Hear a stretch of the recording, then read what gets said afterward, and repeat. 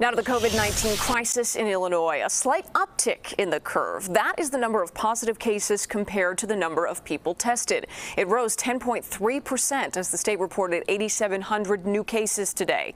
And as cases rise, concern grows over hospital beds. Look at this chart here. There are just over 700 open ICU beds in the state. More than a third of all beds are occupied by COVID-19 patients. And today, during a news conference with New York Governor Andrew Cuomo, Dr. Anthony Fauci warned we still haven't seen the Thanksgiving surge. You'd expect that the effect of the Thanksgiving surge would be probably another week and a week and a half from now, because it's usually 2.5 weeks from the time of the event.